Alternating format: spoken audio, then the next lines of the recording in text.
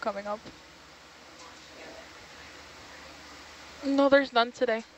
There are none? All right. No, none today. Tomorrow. It's Saturday. Saturday. So tomorrow we have ice cream. Tomorrow we have ice cream. I like that. Ice cream Sunday. Yes.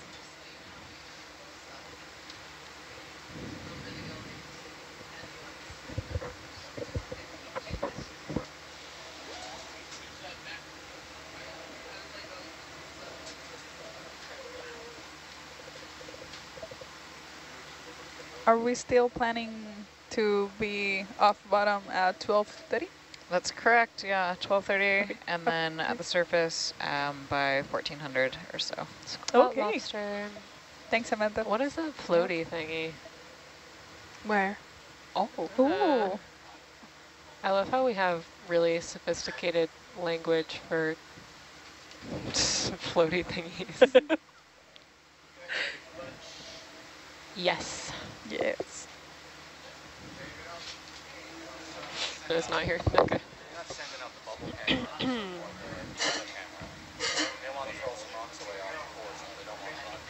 Yeah, no worries.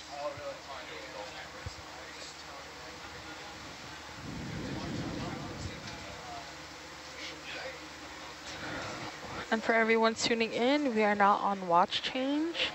You guys have been awesome. Stay tuned. Don't forget to visit nautiluslive.org or nau.gov. This region, for those of you who've just joined us, this region has been nominated to potentially become a national marine sanctuary. So all the work that we're doing, all the data that we're collecting will help inform this process. But your questions and our comments are just as important. So go ahead and visit our website and nau.gov for more information. Also, if you have missed our previous dives, we have amazing highlights that are uploaded on our website. So check it out. We'll be posting more highlights in the week to come. So stay tuned. 8 to 12, signing out.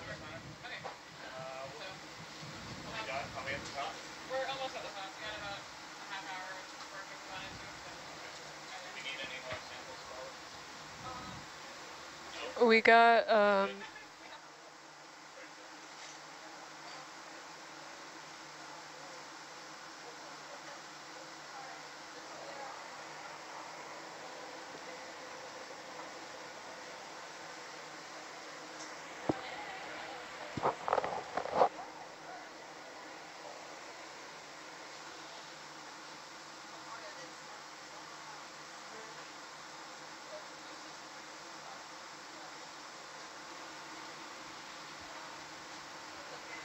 Hey, Dwight, are you on the comms yet?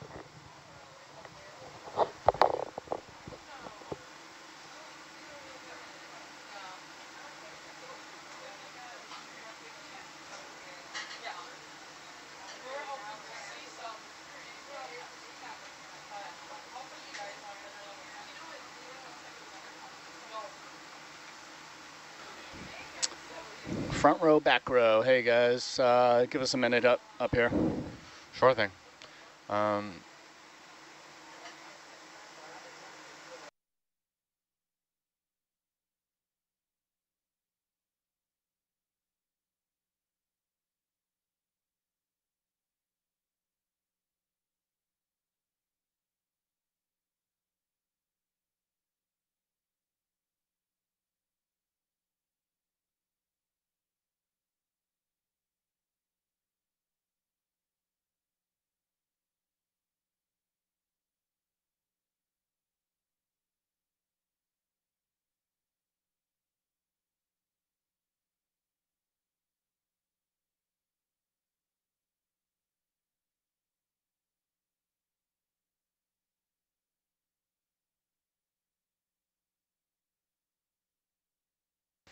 Okay, let's see, Nav.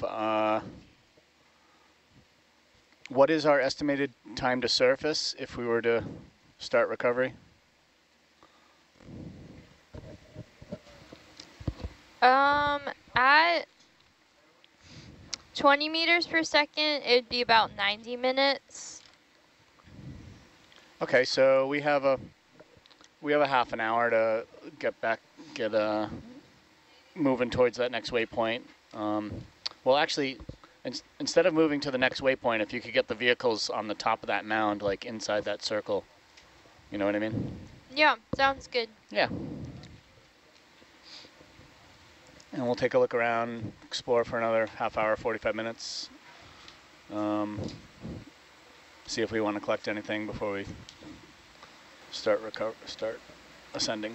Yeah, what have we already collected in terms of, samples? Yeah, 1 second. Take your time, take your time. If y'all are ready, I'll get the ship moving. Yeah, we're good here. Yeah. Awesome.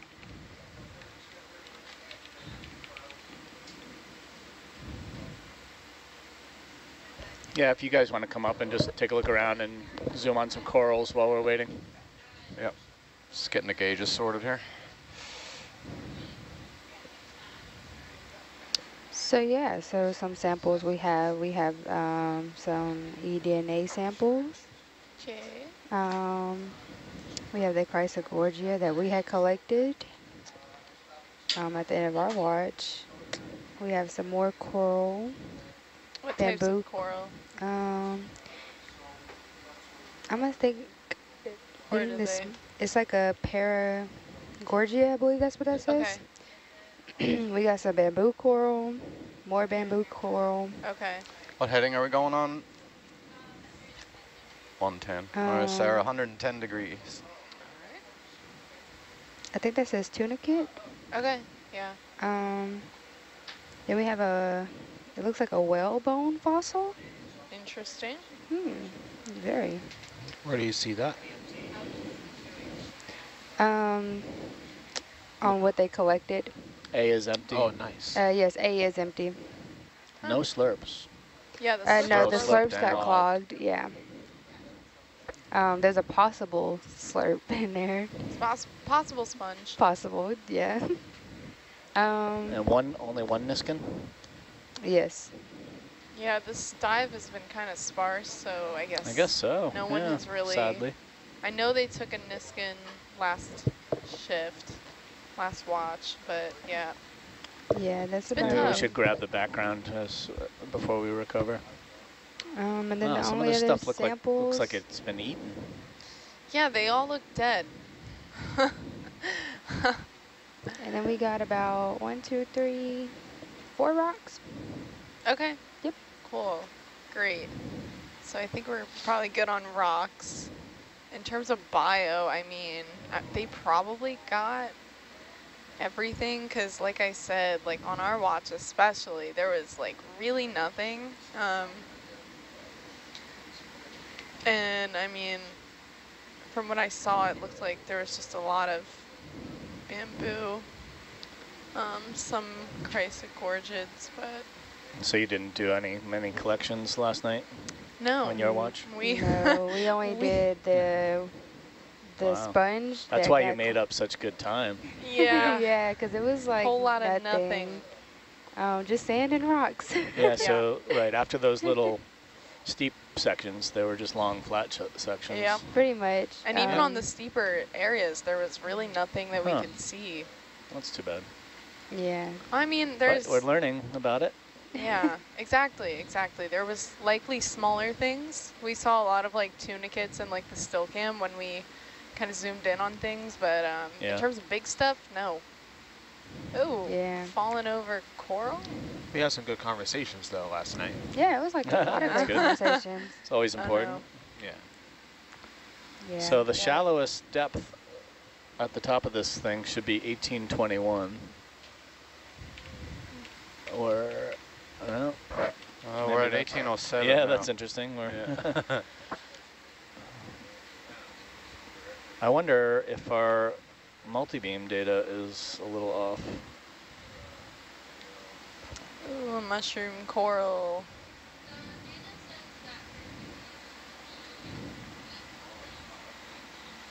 That's wrong.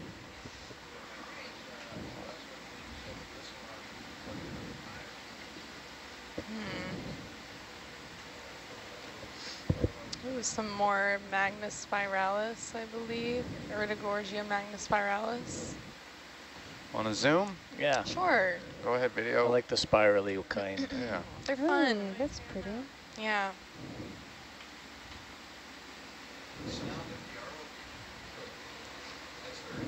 Yeah. Ooh, and looking right down the spiral too. Fun.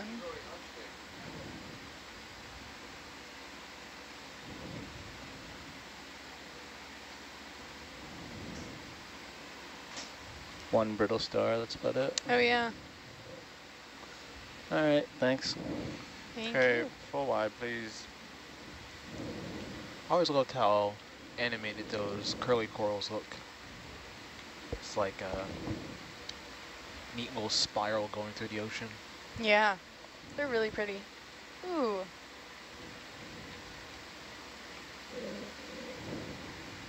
What's that there? Another one. Cheyenne, you Looks said like 90 minutes to the surface, right? At 20? potentially. Yes, it should be 90 minutes at 20.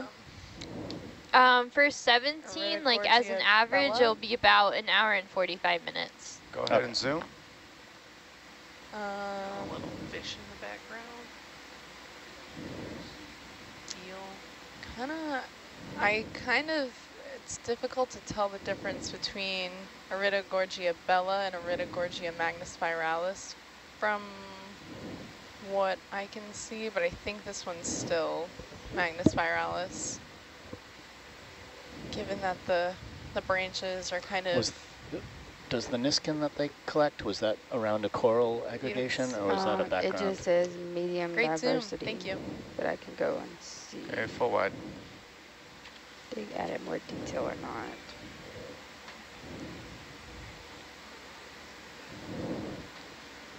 Yeah, I would just Paragorgia, Endogorgia, Okay. multiple disease, All right, so we'll deceased. get the background. bamboo corals, crinoids.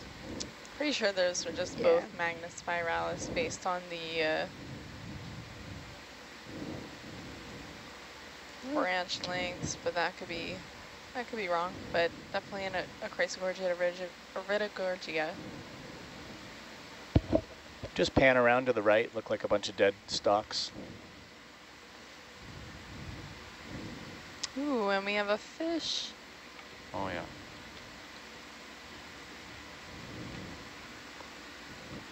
Oh, got spooked. Yeah, so not sure why we're seeing so many dead skeletons. Obviously they could be old, but kind of pressed for life here. Pressed Yeah. for big life. Kind of a graveyard, huh? Yeah. Maybe let's go and look at these. Yeah. Sure, yeah. Is there a lifespan for these corals, do we know? From what I can remember, they can be like hundreds of years. Deep sea corals are super slow growing, so when they're really big, that's how you know that they're quite old. I think I want to say millimeters a year. That looks like a live one. Oh, What did I do? uh-oh. There we go.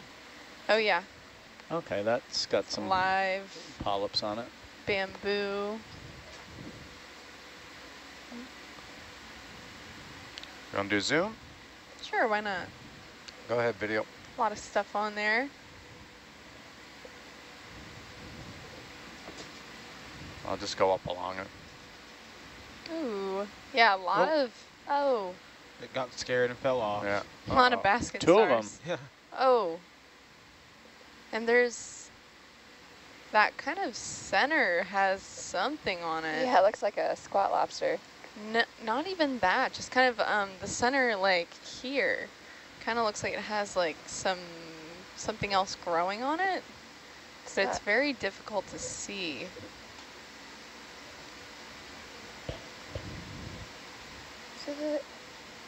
That's, It almost that's looks my like- full zoom. Yeah, it almost looks like there's like a haze. It looks like a spider. Yeah, like it looks Oh yeah, like definitely a there's- squat lobster, or at least a dead One? I don't No, know. it's That's alive. alive. That's It's alive. moving. Yeah. Huh. Oh, wow. That's definitely D for that. Oh yeah, the anemone. stringy. I don't even remember when that was. Like an hour ago. 2 hours ago, possibly. What was the name? Cerianthoria. Oh. I'll write it.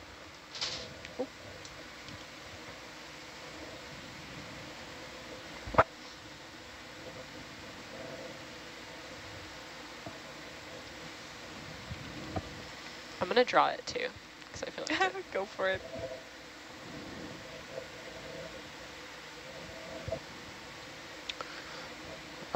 Loyal Urchin? subject. Another urchin. Looks like it. Loyal subject.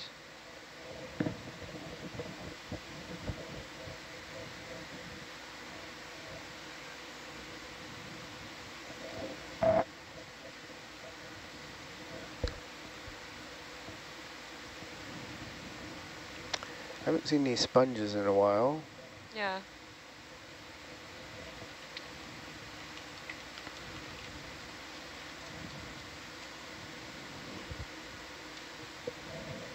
Thanks. Oh, Why haven't we seen any sponges? Is it more difficult for sponges to Chrysogorgia. settle in an area with current, or? I don't think so. I think what do they you guys like think? current too. They do like current.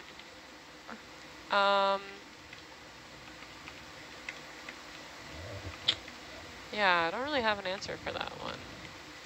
I'm not sure.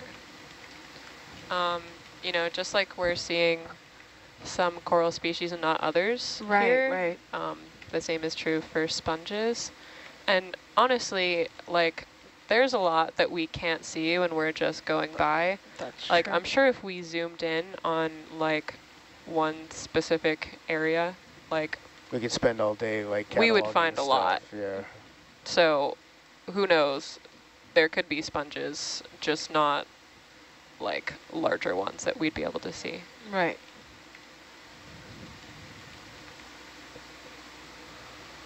But I love when we zoom in and spend like 5 minutes looking at everything on a rock. It's also really hard to see stoloniferans if you don't zoom. And I love stoloniferans. Bridge nav.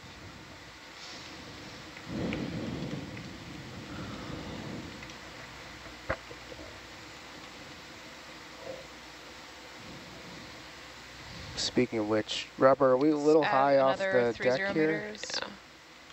to 085. Yeah, bit.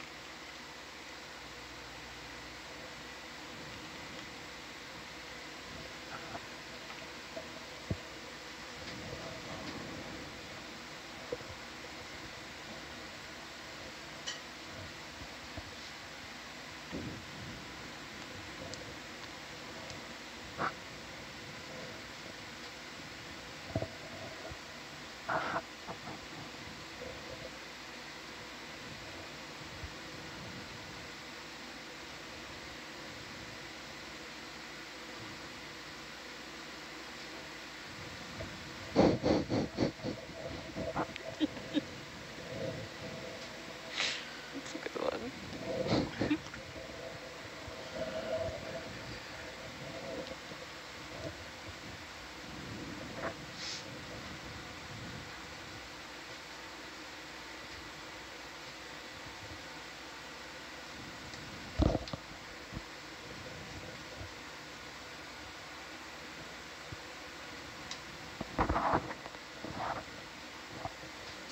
It's Chrysogorgia. Oh, can we zoom, please?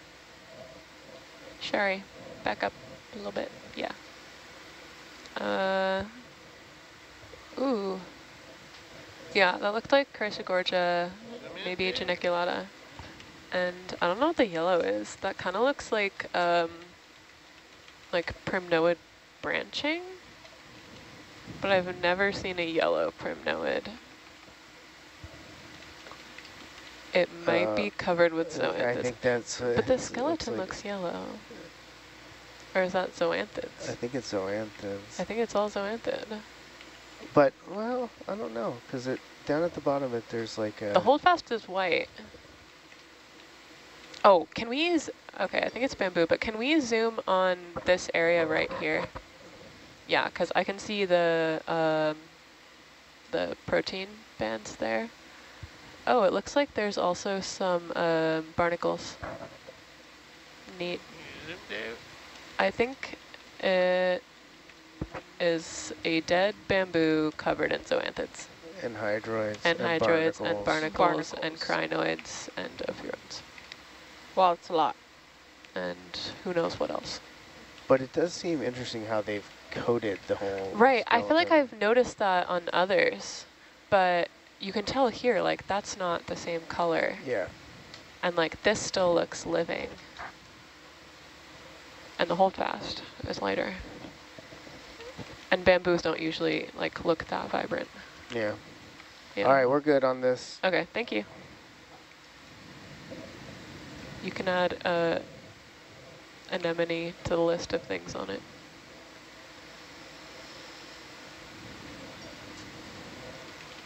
Ooh, what was that? Oh, I think my Uber Eats was delivered. By a helicopter? I Bridge, no. shot it out of a cannon. Where was the cannon We position? can add 3 0 Hawaii? meters to the stepped area. Yep. Yep. Palmyra? We're going to shoot you out of a cannon into the water. Great. I want to go swimming. I do too. Did you order burgers from... Please tell me you ordered burgers. I want a Big Mac. Oh. Me too.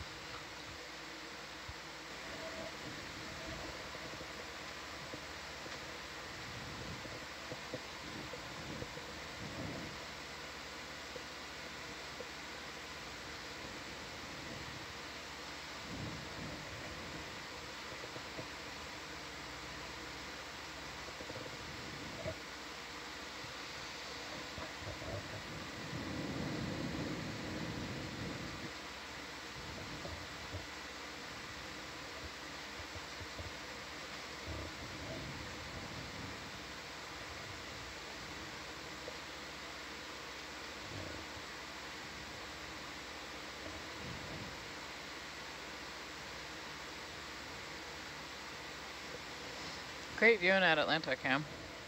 Yeah, that's really cool. Take a picture of that. Highlight. Have Herc here on the sonar, just on the 20-meter ring. Oh, yeah.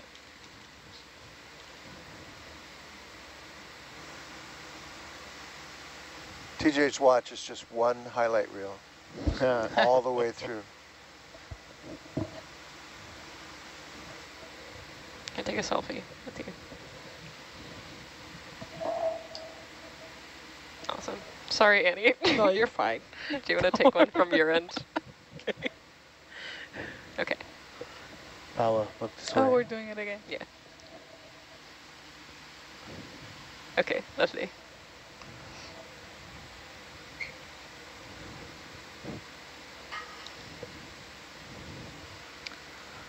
Oh, question. Are all corals related? And if so, can they crossbreed? They are all cnidarians. They are all related in some way because they all belong to that order, question mark? Hold on one second. Order. Why am I questioning myself? Phylum. Phylum? Phylum? I think so. Anyway, yes, they're all, yes, okay. Hold on. I don't.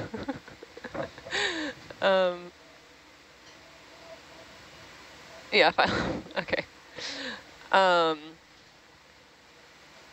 All corals belong to the phylum Cnidaria, but within that phylum, there are there's orders, families, genera, and species. So there are variations and different degrees of relatedness.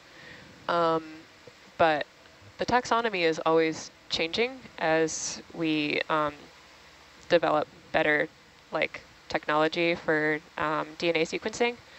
And we're finding that a lot of corals are actually more related than we previously thought. Yeah. So can they crossbreed? And they can, yes. Actually, in some artificial reefs, they have they've created hybrids, which were sterile, unfortunately, but across the same species at least. Ketchup? Yes. With other species, I mean, I suppose that's kind of how new species arise, right? Yeah. They're usually reproductive barriers when we have different genuses, but between genuses, at least in shallow water corals, we've seen hybrids appear in the wild. That's so cool. Yeah. Are they sterile? Do you know? They are sterile. Oh, yeah. Usually between the acropoids, it happens a lot. Cnidaria is probably one of the most killer spelling bee words you could get. Silent C? Are you kidding me? Silent C. I meant more swing. Paula, talk more about your coral restoration project. The coral It's so cool. Thank you, yeah. So in Puerto Rico, we have coral restoration efforts. We greatly depend on coral reefs for our economy, and especially when it's hurricane season and we have these big swells coming up, they can stop up to 80% of the swell that's coming onto the coast. So they're very important. And yeah, they have a lot of threats. So we've been restoring them for the past 20 years. And wow, 20 years. Yeah, we're the oldest coral nursery in the Caribbean. That's amazing. Nice. Yeah. That's cool. And yeah, what else? So usually we have these coral nurseries, and they are made of PVC plastic pipes floating in the bottom of the ocean. And we, like a Christmas tree, we hang the corals there like they would be Christmas ornaments until they grow at least 15 centimeters. That's the growth size. Oh, we have a lot of Chrysogorgids right here. Metallogorgia, Magnospiralis, Chrysogorgia geniculata. And can we zoom on this coral, please? Oh, we're kind of at a really steep interface. Rock Do you of think life. that has anything to do with anything? Yeah, and I what's think it has this? a lot to do with everything. Wow, funny how that works. Oh, that's interesting. Do you think there's a lot of flow, or is it just bamboo? It's a weird shape. I think we're looking down on it though. Is it internodal? True. No, I think it's nodal. Nodal? Kind of sounds like noodle. Nodal.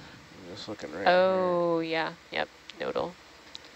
I feel like everything is Cerianthoria. Yeah. Cerianthoria, nodal, noodle. I'm going to start saying noodle. You'll know what I mean. Calm down. Calm down. Oh, that's brighter and lighter. Ooh, still cam looks really great right here. Shoot. What is what? Okay. No, that purple leafy right there. Oh, crinoid. Oh, okay. Unstocked crinoid. It's really hanging on there. Bridge nav. Oh, the yellow thing was another stock. Let's do 30 meters, 095, please. But this thing, what is that? Can we also get a zoom on that one right there? I think that's a zoanthid Please covered. and thank you. Something. 095 ROV. Zoom in. Hey. I think not all of the Chrysogorgids are. Is this the? This is the. Oh. That black coral. Yeah. Is there something on it? Oh, what was the name? Is it a lobster? Crab? Oh, still cam a clock. Yeah, black coral with a squat lobster on it. Yeah. One moment. I literally sampled this.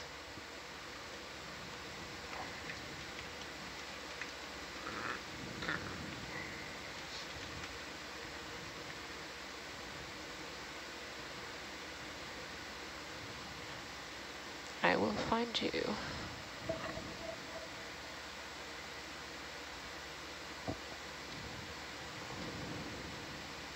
It's the one that looks like Chrysogorgia. Or no, plexaurid.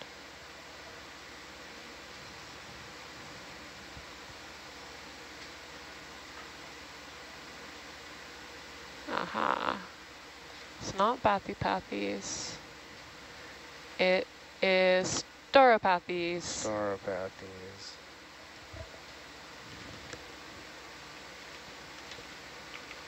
S-T-A-U-R-O.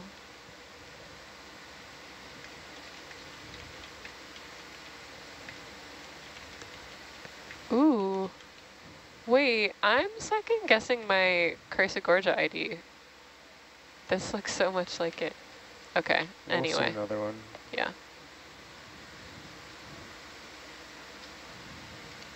Look at my corals.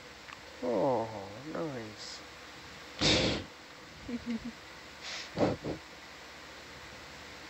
Oh, that looks like the Cerianthoria.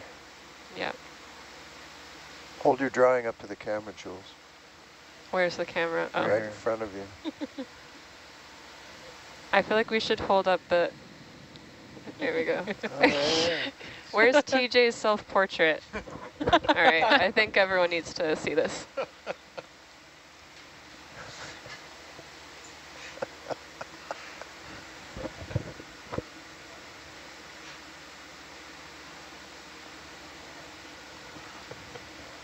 It changed.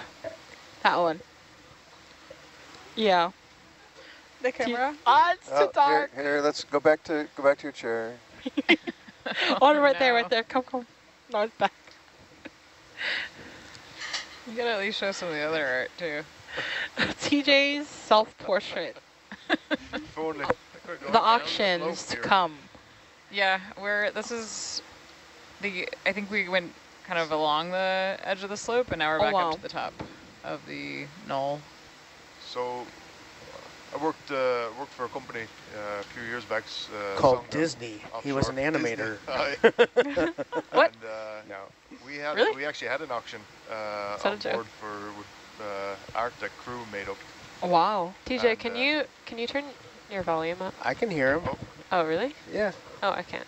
Okay, I'll turn my volume up. They had an auction for we auctioned off various things that the crew made, whether it was sketches or so on. Wow. It was for orphanage in Malaysia. We were working in the region. Wow, that's awesome. Nice. Did you submit some art? Metal art, metal work. Nice. Okay. We all have different skills. Ooh, what's that? Yeah, we ended up making quite a bit out of it.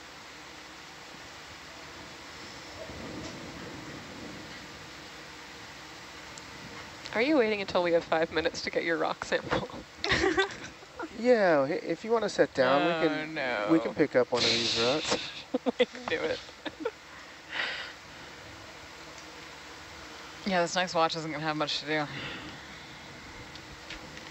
It needs to be a small rock sample. Do you actually want to get a rock right now? Yeah. Well, the ship move just ended, so. Yeah.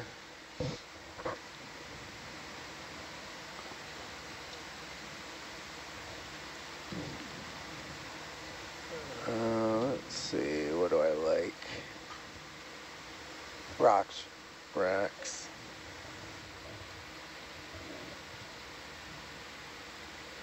Yeah, what kind of rock are you looking for?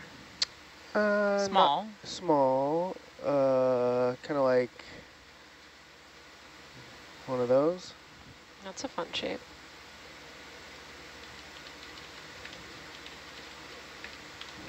Can I be there when you cut into it?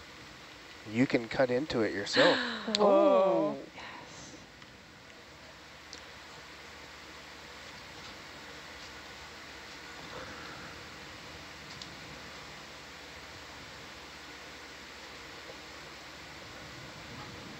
Time to see which rock is willing to join us.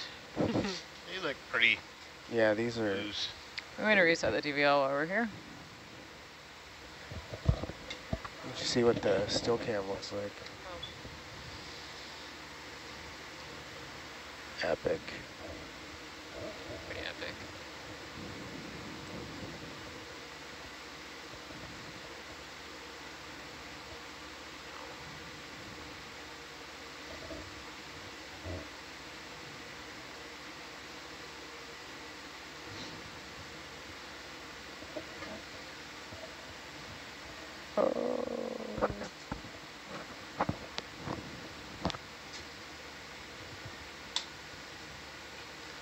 Anything grabbing your fancy? Yeah, is that too far away right there, that one?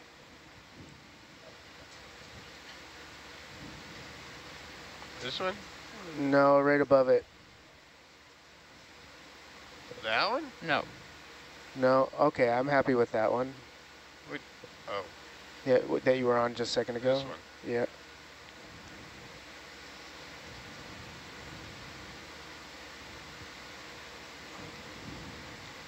Can you zoom in a bit, Dave? That's probably... looks nailed down. Oh, that's nailed down. All right. What about that one? That one. The other one? That Right one. on top. I think that's nailed it down. No. Oh, there we go. Any of those appeal? The one Yeah. on the left looks a little better to me.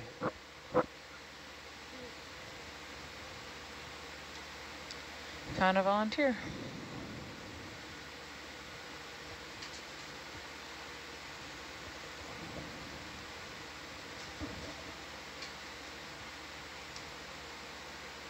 Hey, why don't you run off?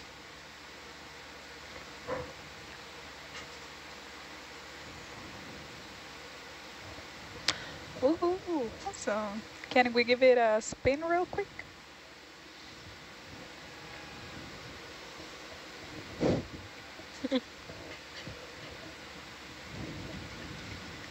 We're going in the front or starboard? Awesome, thank you. Starboard. Yeah, everything's starboard on this thing.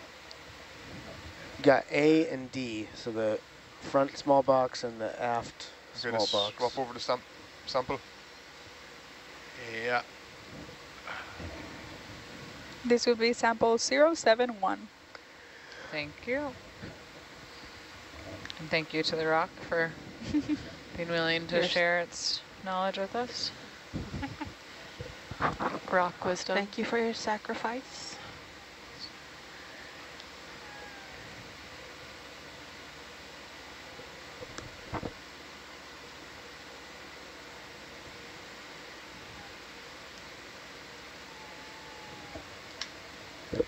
Look at that Chrysogorgia right in the sample view.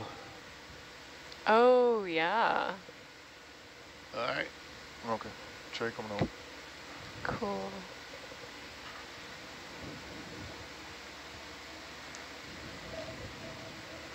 So we're at A or B was the deal? A or D. Get out of the way. Get out of the way.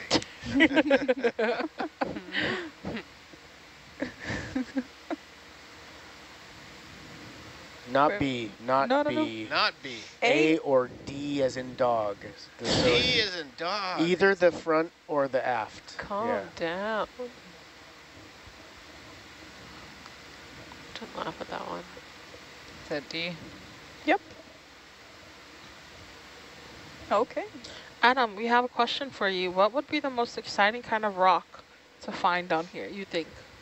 Oh, it would definitely be a volcanic rock containing a xenolith, which is a fragment of the Earth's mantle that gets carried up by the magma. And you can learn a ton about the interior of the Earth from finding those. Are those rare to find? Yeah. Xeno means foreign and lith means rock. So it's a foreign rock in the other rock. Has it been found before? Yeah. Awesome.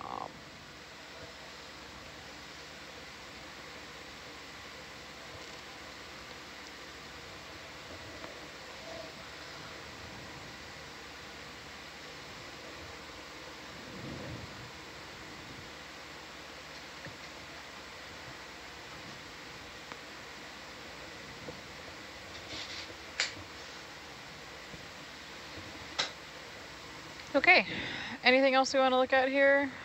We're only a couple minutes before the next watch is going to come in, so I don't think it makes sense to make another move.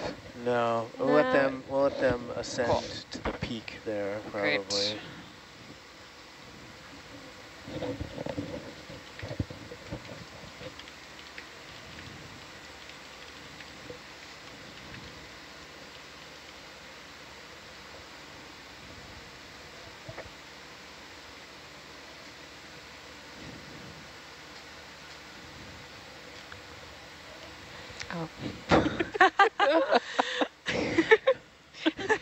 I'm always looking over at you when that happens. Do you have any more art to show us, Jules? We have a whole gallery wall. No, but if you give me a suggestion, I can do something on the spot. Oh my goodness. Bamboo skeleton. Text request. Bamboo skeleton? I can't do that. Why? I mean, I can also give you one from I don't want to. the gallery wall, Jules. Yeah, give me a gallery one. Oh, Adam's got something. Oh, okay, okay. Yeah, give me the best one from the gallery. Okay. Science, do we have anything we want to zoom in on here? In real life? Not post-it note life? Oh, post-it note life? No. In real life. Oh, is there anything we want to zoom in? From the ROV right now. That's Chrysogorgia.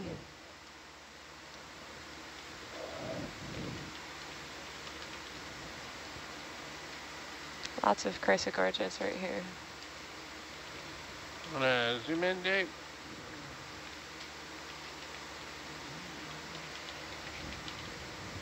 Ooh. What is that? Okay. Chrysogorgia geniculata. Cool. Oh, and if you could hold it for a sec for the still can. Actually, would you mind centering a Chrysogorgia for the still can? If that's possible. DJ, can you switch over? Yep. There. Oh, that's great. Okay, I have. Here we are. You see it? Very good. That's a good one, Yeah, actually. That's really good.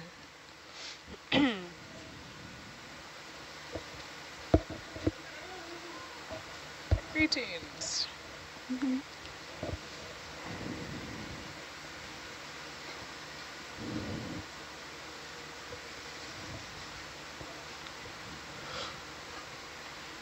Are we good on that shot, or you need more close up? I think we need a little more. A little more would be great.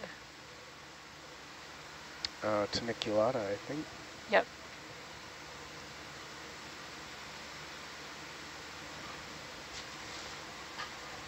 That's great right there.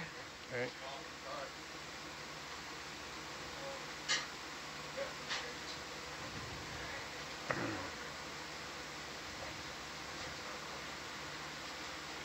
Okay. Thanks.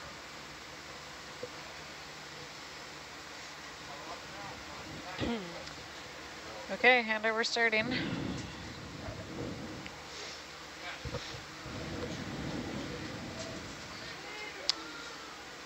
For once, we're handing over a really nice, really nice dive setup for the next watch.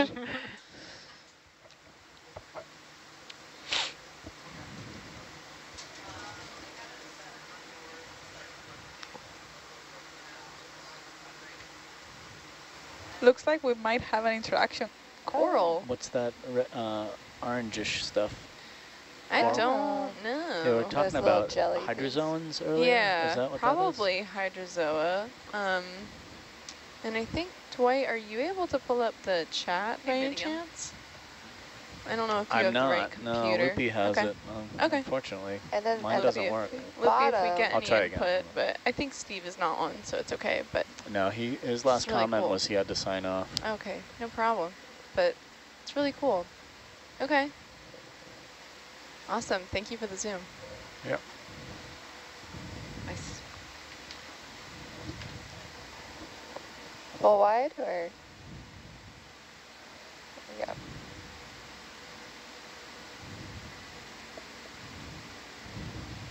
There's a pretty big alive one back here, it looks like, but yeah. Is Argus going in the other direction? Yep. All right, yeah, we'll take a quick look and we can get out of here. I'll do what I can. It's going to be like fully stretched out, I think. It's all right. Another. Yeah, maybe try to do a quick zoom and primnoid. Still capture on it and then get out of here.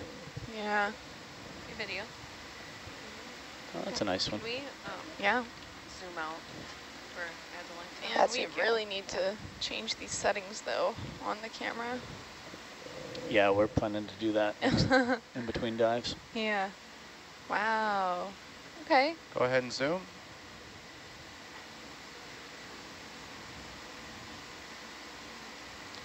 Ooh, pretty.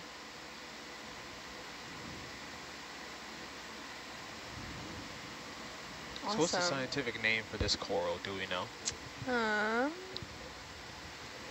It's a bamboo based on the polyp structure. Specific name, I don't know. Probably part of Cerianthoria. Definitely bamboo though. Great zoom, thank you. Thanks. Okay, full wide. So what about the orientation of those polyps that is like a key indicator of it being a bamboo? So, I mean, generally this is not scientific at all, but generally what I look for when I look for bamboo versus like primnoids kind of have polyps that are like facing upwards, whereas bamboo have like, you know, ones that are sticking out. Bamboo, well, they both kind of look like those, what are they? Like those scrubby bristle things to me, but it's mainly that like orientation of the polyps is what I look for. Yeah, I remember Lee was saying there's something about where it kind of branches off, where it's like at the base or something a little farther up the stalk. Mm-hmm, that can also be a factor. So that's looking at whether they're nodal, internodal, or unbranched, I believe. Mm-hmm.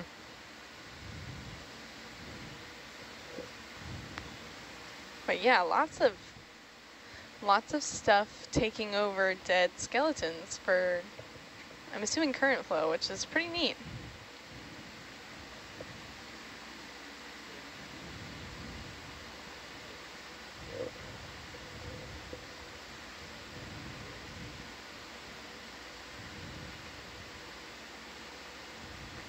Is the ship still moving?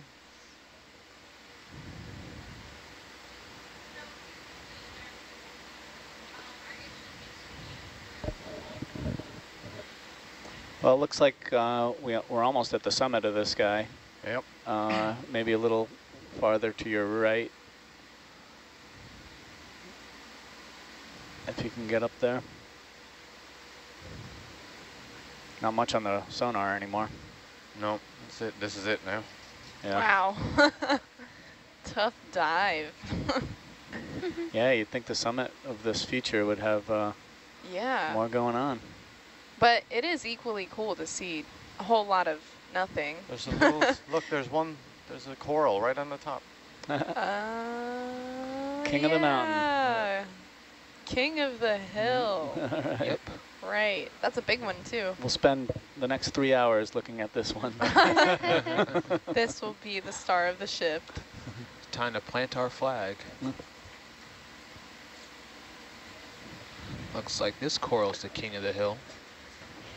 Well, this is pretty good timing because we can take a look at this and then another quick look around the backside maybe and start our recovery process. Yeah. Yeah. Yeah.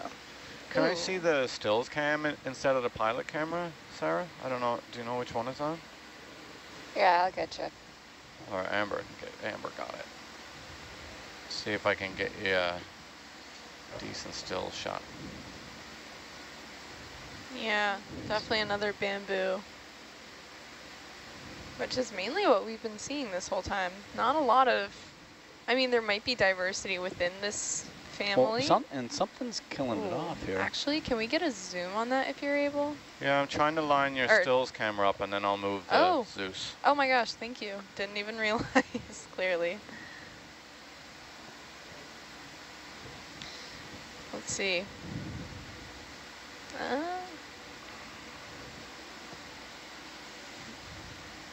Ooh. Okay, go ahead and zoom. Yeah, it's good enough picture. Oh, so that's a really nice one. Yeah, look at those polyps. Ooh. Really pretty. Nice. This is a bamboo.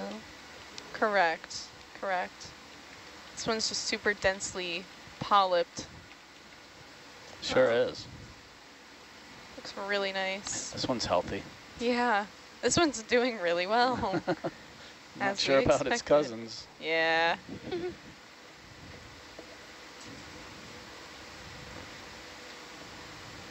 Let's see.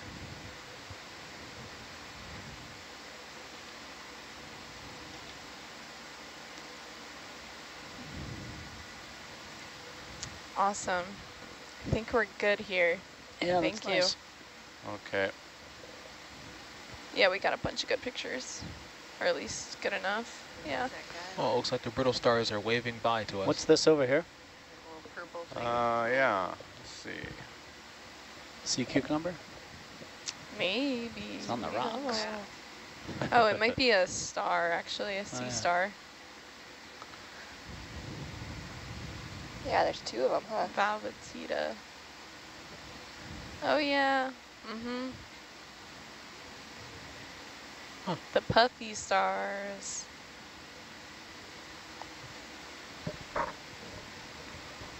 Okay, go ahead and zoom. Wow, and it looks like there's something black in the left there too. Yeah, maybe an urchin. Yeah. Almost looks like a That's shadow. a really puffy one. Really puffy. Looks like a liver almost. Kind of looks like a like Looks a, like a gusher. Passed out head first. Yeah. Or it looks like a chicken. What is it this? looks like an organ. It's a Yeah. I think it's a Valvatita, Oh. I believe. Yeah. Actually, yeah.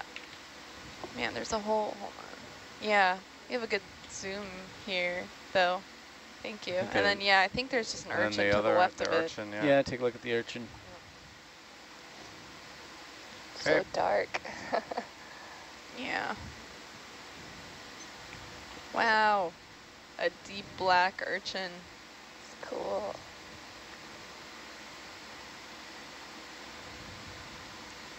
Oh, Or that's actually, a pretty one. Loopy, that was actually likely a Velatita. Sorry about that. Lightly up. Oh gosh. Okay, so if you, do you have the guide up? Yep. All right, I think that's good, guys. right. 20 past. That gives Oh, us shrimp. an hour and 40 minutes. Kind of looks like a hymenaster. Is that about right? So if you At go if you do 17 or 18? Should be able to do that. go to Velatita. Yep. I definitely just started clicking. Let's rise There up you go. 5 meters and we'll pull a final Niskin. Actually, Roger. so it's Background the Niskin. other one. Sorry, go back. And then the one, yep, that one. And then any of the puffy ones, it's that one. So who here enjoys liver and onions? Liver and onions, where did this come from? That's what that reminds me of, just a liver sitting on the ocean floor. A disembodied organ. Yep, you got it, Loopy. Got it. Yeah. Really cool to see their central disc like that, though.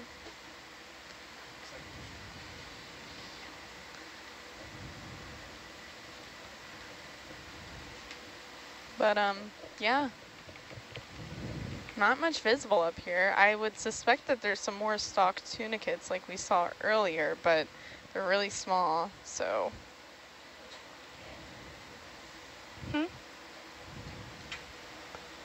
Looks like I 2 through 6 are available. Yeah. Sorry. 2 through 6. Missing several.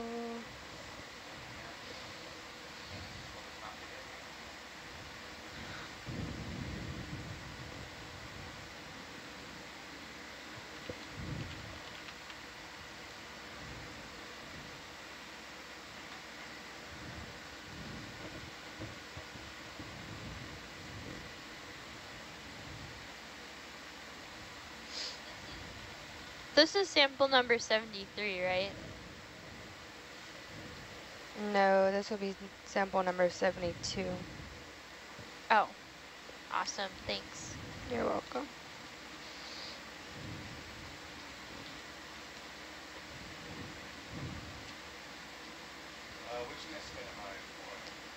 You can do 2 through 6, whichever one. So yeah, you can go for 2 if you want.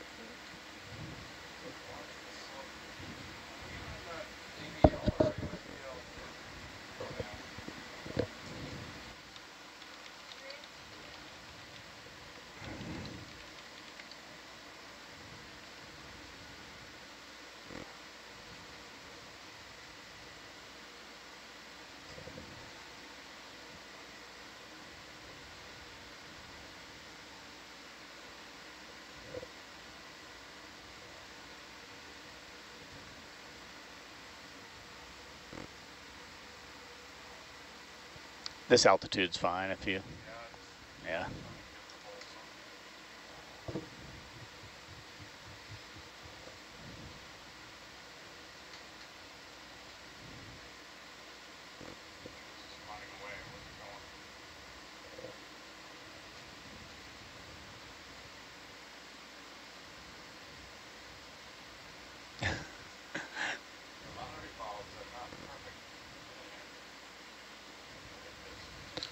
These almost look like the balls that they use for the lottery.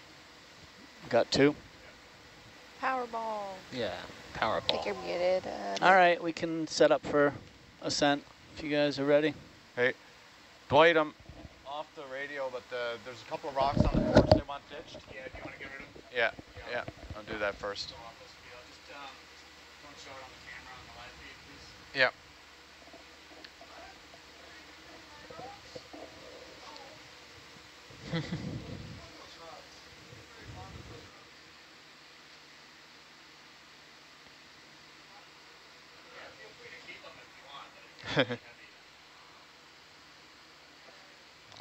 I don't know what's the.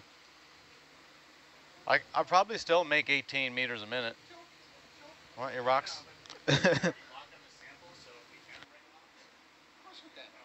Yeah, we're pretty light. Okay, I'm just gonna try and come on with it all. Nah. Just rebooting the Raspberry Pi that's running the whole operation. This whole thing is operating off a Raspberry Pi. Oh, the radio on. That was nice. Okay.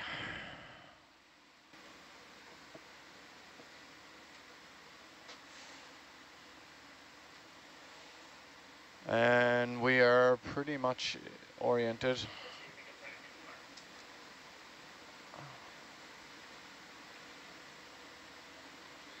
Okay, come out a little wide on that.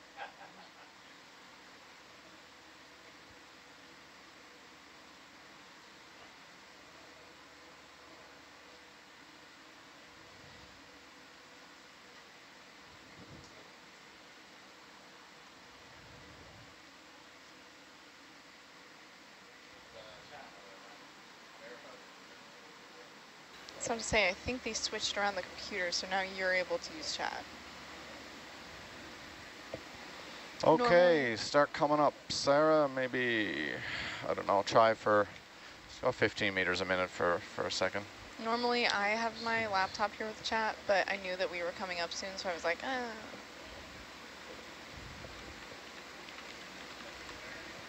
Yeah. Woohoo! Yeah, that Friday night was, wow, crazy last night. No, well, I mean, it was just so desolate that we were all like, kind of, Yeah, we're just like cracking jokes grasping and, for straws. Yeah. Someone said that we're much more fun at night, so hey, I'll take it. I'll take it. the jokes kind of roll off better. I'm not sure. I feel like I'm just like halfway there with whatever we're looking at. Like, sure, that's a sea cucumber. It looks like a regular cucumber to me. But maybe I'm also just hungry. Okay, you can do 20 meters per minute.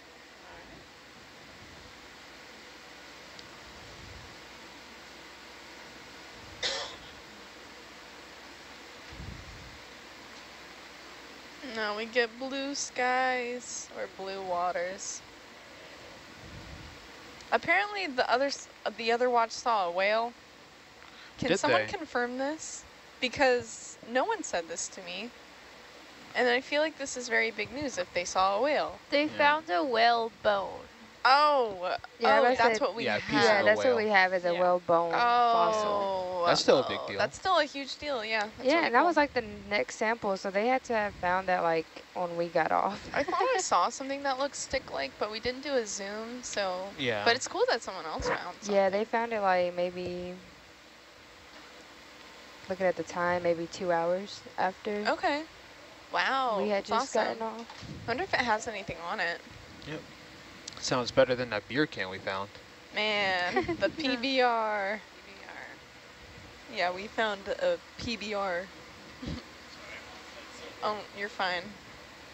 We found a PBR. Yeah. And what is a PBR? Like a beer. It's like blue ribbon. Yeah, I know that, but Oh. oh, seriously, there was a can? Yeah. Yeah. Really? I was Yeah, like, that was the whole can. what's shining over there? How old did it look? Kind of fresh, or? It's kind of newish. It was shiny. Newish, oldish. Somebody might have thought it was like from the 60s or 70s, but it also looked like it was more recent. I thought it looked pretty newish. It looked like it just got dumped. Yeah. Yeah, it did look kind of fresh, but. Oh, I thought you were making up a new acronym for some kind of creature. No, I literally meant a beer can. We got pictures of it. Yeah. Well, we haven't seen a lot of trash, thankfully. Yeah. Thankfully. So. That is I good. mean, I would really hope not in this area. Yeah, exactly. But hey. It's kind of surprising that thing was there. It was so like nicely like positioned too. Oh yeah. Yeah, we just panned over and it just came into view. Yeah, you can see the logo and everything. Just Yeah. Actually, I'm gonna. Advertisement. It's like the worst kind of advertisement at the bottom of the sea. But yeah, lesson of the day, folks, back at home, leave no trace. Don't throw your trash in the ocean. Very true. Yes. Oh, we found so many things over the years. Refrigerators, washing machines. Oh my no. Yeah. That's horrible. Well, you know, it used to be legal to dump your garbage in the ocean, like cruise ships and container ships. Man. And this, when I first started going to sea, like 20, 25 years ago, they would dump them. You know, if you were outside the zone in international waters, you could just get rid of your trash. Yeah, it was legal. Sad. So did it become international law to not do that anymore? Yeah, the maritime industry somehow got together on it. I don't know what exactly happened, if it became part of the law of the sea or not, or the I forget exactly. No, we're playing with the slurp.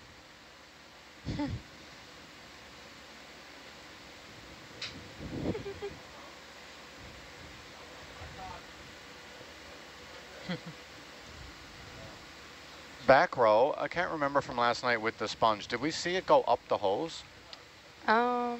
We did, We did. but we didn't see it go into the container. No, but Yeah. it went beyond the snozzle, right? Did we see it go up the yellow hose?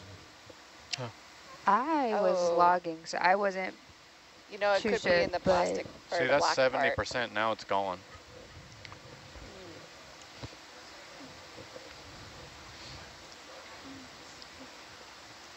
I thought it looks like it went up the hose. I would say, yeah. Yeah, me too. A lot of people thought it did go up. I honestly was not paying attention.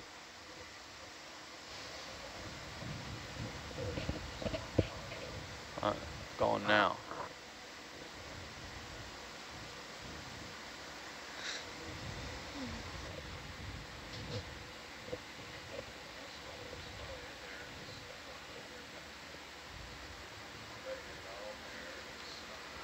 So after this somewhere, dive, the next one we have planned is around 9 a.m. tomorrow, correct? Yeah, that's the current plan. We're going to move. We've done 3 dives now on this very large unexplored seamount. So we're done here. So it's time to move to the next area, which is, I don't know, 100 miles away or so. Are we getting closer to Palmyra? Or are we going to further away, actually. Oh, okay. Farther away. What about Kingman? Also farther away? Farther away, yeah. Cool. Yeah, we All up there? Sites 4 and 5 are some of the more northerly sites for this expedition. So, and the weather seems to, well, it's really good. The forecast is really pretty good, but we know how that went. Over time, the weather seems to be better to the south. So we're going to try to get this northerly stuff out of the way. Got it. Over the next couple of days while the weather's good. And it's a pretty large unmapped feature, so we have to do some mapping on it before we can dive the ROVs. Sarah, can you slow the winch down to 18?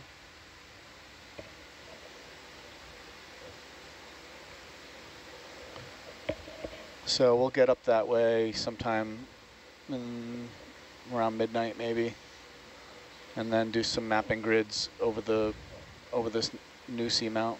That's the flush. And pick a dive site in the morning, hopefully early, 6, 7 a.m. We'll pick the dive site, and then be ready to dive at 9. Right. Makes sense.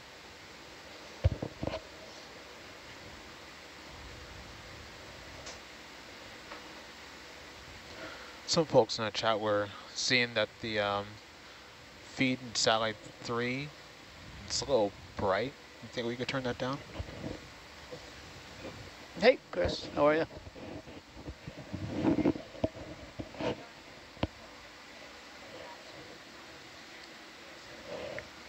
Ah, I see. Okay, I understand.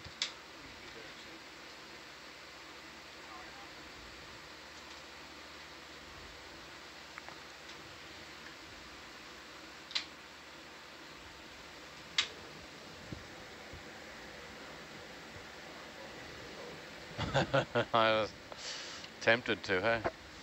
Yeah, the next 2 dives will be deep. The seamount feature is deeper than where we can bring the laser dive bot, so we won't be using that for the next couple dives, but after that, we'll put it back on and do some shallow ones. Nice. It might, yeah. There you go. So what would we be looking for on later dives with the laser dive bot now that it's fully commissioned? Yeah. Well, it's a tool that's will be used opportunistically if we see it's different rock formations. You know, we can collect data from that, and then compare it to samples that we collect. So it's still kind of experimental, but we're trying to use it for science at this point, and you know, understand the geochemistry of these rock, these basalts, and then we can give it I'll compare that to data we collect in the lab. Nice. And can you tell us, for the viewers back at home, how a Raman spectrometer on this laser dive bot works? I am certainly no expert, but we have Pablo on board who's explained this a couple times, and maybe Daniel, you could explain it a little better than me, but my understanding is that this gentleman, whose last name is Raman, won a Nobel Prize back in the early 1900s because he discovered that laser light reflected off objects with different spectra, different patterns, depending on the chemical makeup of the material that they were shooting the laser at. And you can measure that and measure it in the lab for known substances and get a spectra that matches what that substance is. And now when we shoot the laser, we can measure the reflections of the laser and correlate that to what the substance is. Interesting. Yeah, I think the analogy Pablo used when he explained it to us was imagining having a tennis ball and bouncing it on different surfaces. Say you bounce a ball on a bed, it won't bounce as high versus something like a table, and it'll bounce a lot higher. And those different materials are like the different atoms and molecules to make up where we're looking at, and the tennis balls and photons bouncing back with different energies. So, sorry, we just needed to see.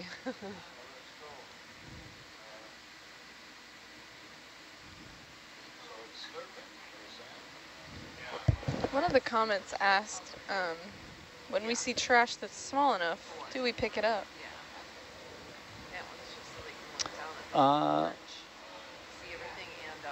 In theory, yeah, we can pick up anything. It's not generally something that's in our mission, but occasionally we have removed objects from the seafloor, like trash. I would also say that you might want to pick up trash, but it also might be interesting, like if it's not super detrimental looking, it might be interesting to leave it, and then maybe if you wanted to, you could note where it is and then come back in a couple of years, because there are instances of things actually using trash for habitat and colonization. Yeah, that's true. Yep. And I mean, there's going to be trash in the ocean it's just inevitable. So if we kind of know where some things are, it might be cool to see how it changes if people are interested in that in the future. Yeah. Yep, and that's a big example of that are shipwrecks.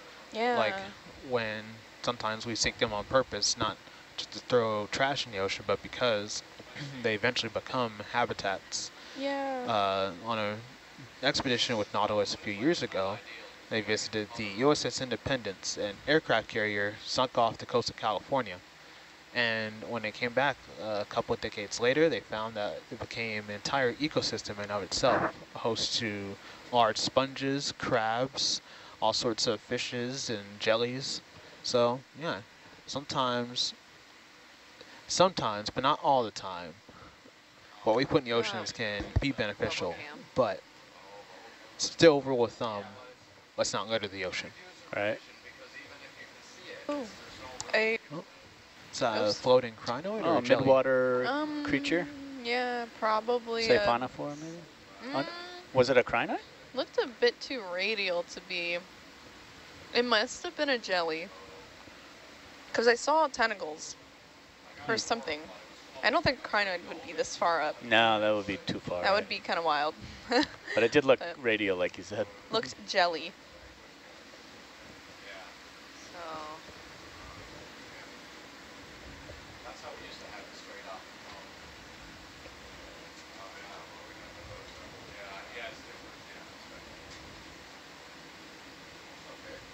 Maybe it could have been a sea cucumber. Huh. I'll have to look at those when my screen changes. Probably 100 meters off the bottom is, or 200 at this point, is too far off for a sea cucumber. It's a possibility. I know some of them can be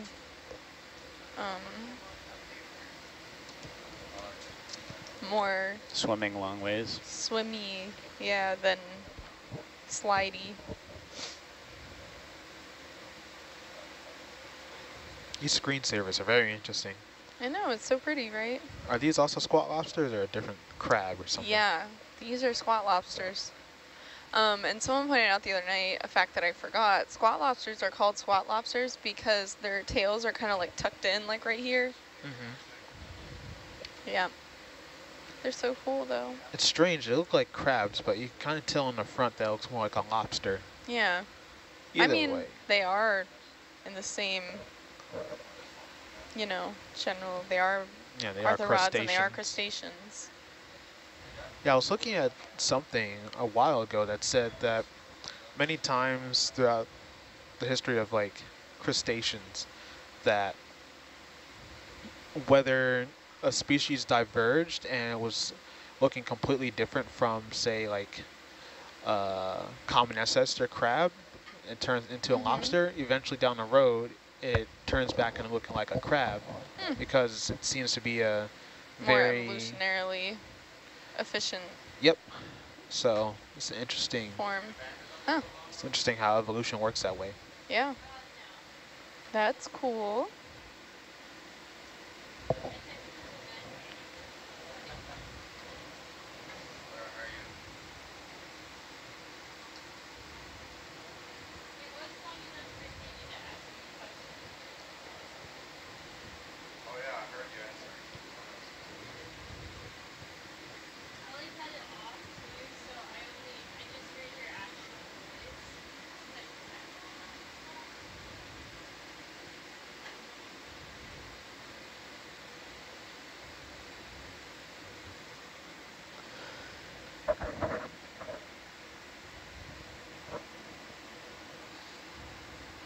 Yeah, we are just ascending now. After, how long was this dive? We started descending at like 9:15, I want to say. So I guess it's been like 15 hours-ish.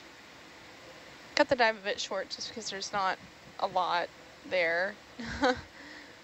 We kind of saw everything that was there.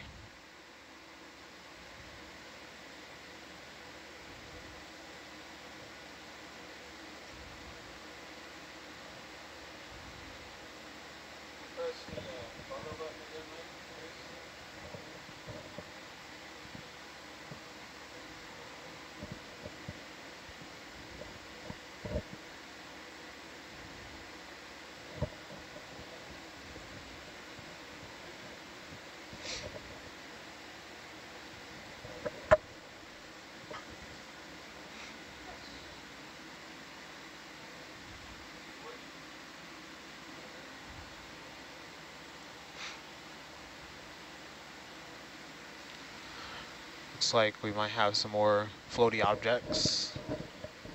Oh, there goes a shrimp. It's always funny to see when those drift by. So here's something I always wondered. What's the difference between shrimp and krill? Isn't krill copepods? I could be wrong. Let me see. No. It's a great question. Which I feel like I knew the answer to.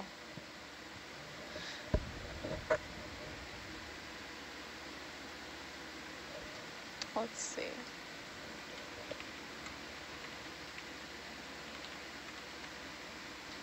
Might be the size. Oh yeah, it is. Okay. Yeah, krill are smaller. Right. Some other stuff too. Different body plans.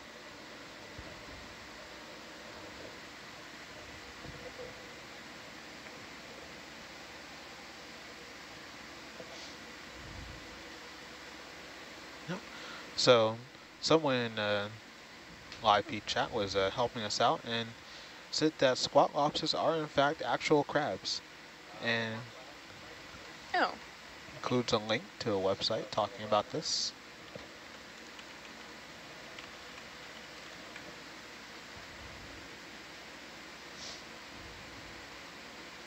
and they're actually closely related to hermit crabs, in fact. Yeah, right. That makes sense.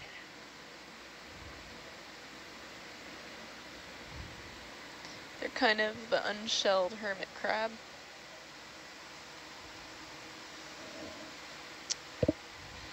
Yep. So for those of you who are just tuning in, welcome aboard the exploration vessel Nautilus.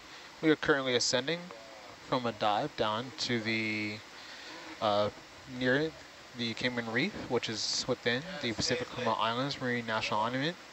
But we lay just right outside of there within the exclusive economic zone of the U.S. In this area of the ocean is currently being charted and explored by us. We are ascending from a dive that was planned to be 24 hours, but we felt that we found enough in this area and we're going to move on to another guyot nearby. Next dive should be around 9 a.m. Hawaii Standard Time tomorrow.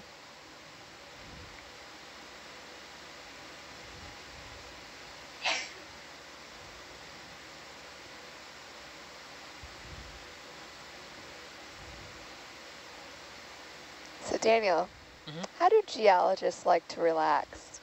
Oh no. That's a good question. Well, how do they relax? In rocking chairs. Oh. I knew it had something to do with rocking. Thought you were gonna say rock and roll concerts. I'm like, that's stressful in a good way. Daniel, do you own a rocking chair?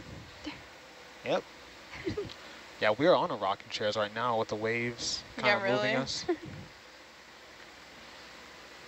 I thought of a joke last night in bed, and I wish I wrote it down, but when I remember, I'll make sure to tell y'all. Yes. Something I look forward to every day.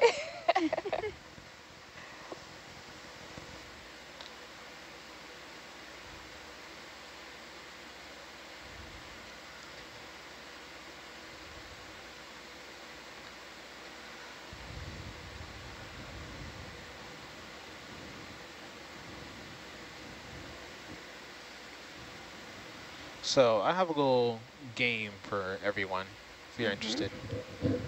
Okay. Have you ever heard of the tale of the immortal snail? No. No. It's not a story the Jedi would tell you. I'm sorry, that was a bad Star Wars reference. So, I don't get it. The immortal snail is this more of a big thought experiment to see what your answer is. So, there's this snail, and he is immortal, or they are immortal, and they grant you immortality for yourself, but for all of your existence, you have to outrun this snail, because this snail is also like indestructible. Imagine you are an immovable object, I've heard of this and before. This snail is an unstoppable force. So even if you put it in like a steel box like 3 feet thick, welded shut in Fort Knox, and you have like all the United States military like guarding it, eventually, given all the time ever, it will break out and it will find you. And if it touches you, then you die. So what would you do? Would you just live out as long as you can, or would you just let the snail touch you and just go about your ways? I mean, if this is a true snail and it's slow, I feel like it'd be pretty easy if you just kept kind of moving around. You know? How fast is this snail? Is it slow? Oh, he's slow, but he can be fast. Honestly, you never know where he's gonna. You never know where he's gonna show up, because this snail is also incredibly smart, like Tony Stark level smart. Like it can build an Iron Man suit if it needs to come and find you. And so if you were to like be in a zero gravity environment, yeah, it would figure out how to also do that. Pretty much.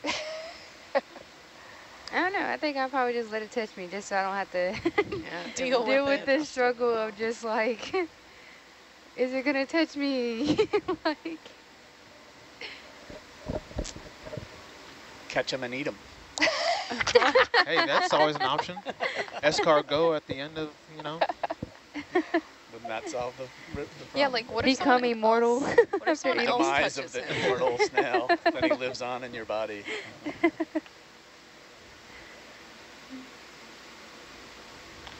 But yeah, that's always one of my favorites. What if you just like froze him? Oh, he'll thaw out. Even like, thaw out. like a cryogenesis thing? Is that what it's called? Like when it's like really cold? Yeah, cryogenics. Yeah. Yep. Eventually, this snail will come for you. Well, yeah, but if it's like frozen, it can unfreeze, but if it doesn't unfreeze in your lifetime, maybe Well, you'll just go to your grave. Well, I mean, you're going to be immortal yourself, so eventually at some point, it's going to thaw out. Even if, like, you teleport to, like, the other side of the universe, this snail is going to get there like, before you be and friends with Doctor it's going to touch you. Go there. Okay. So it's the ultimate game of cat and mouse, but snail and human. Okay. Yeah, I'd rather just go ahead and touch me and get it out the way. I mean, hey, if I have had a good life, yeah.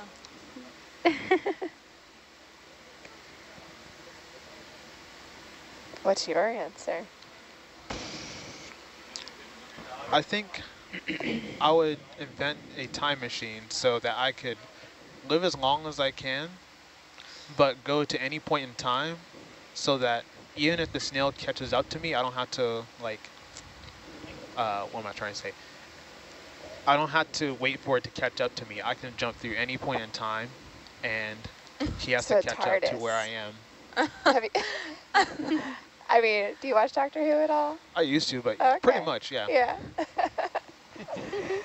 I'm letting my nerd roots out.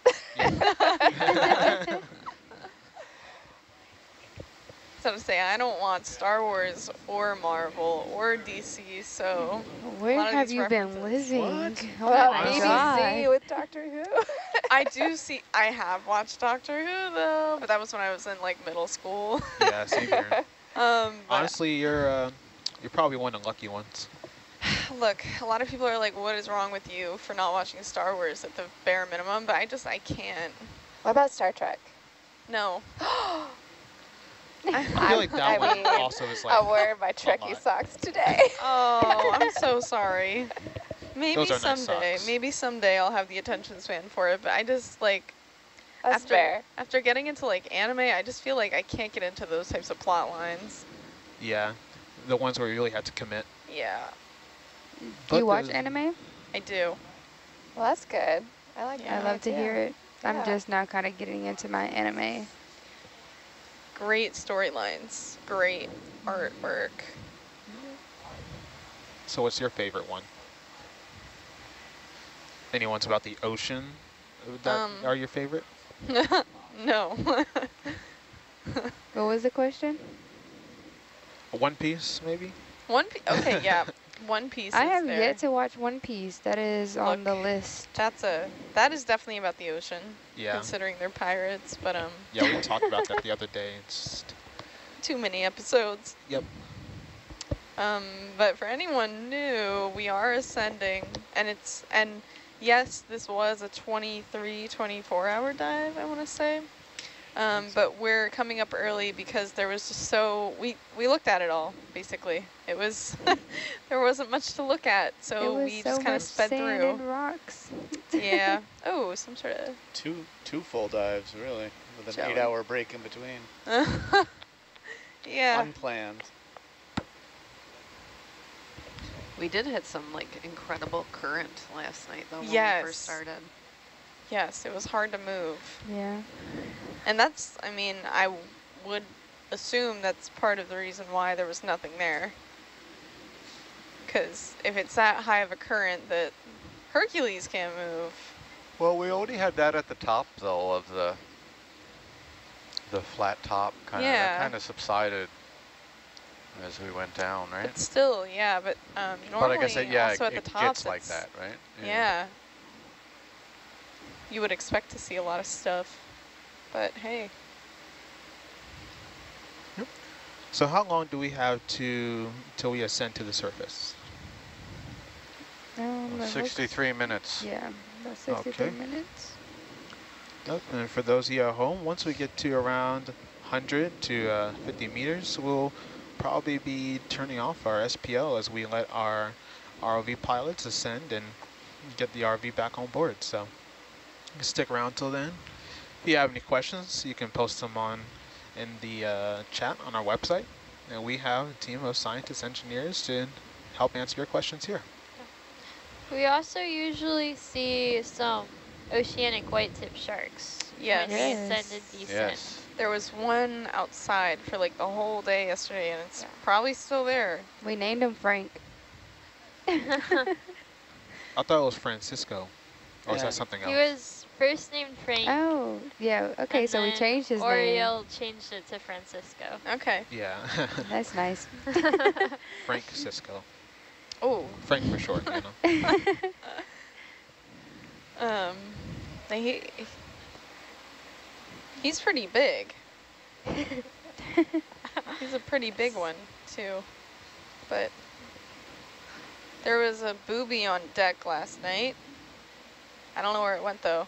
It was very confused. It kept getting up and flying to a different spot on the deck, like every couple seconds. Oh, one of the birds. I thought you said a movie. I said booby. You heard me right? Yeah. I thought I said movie. Yeah.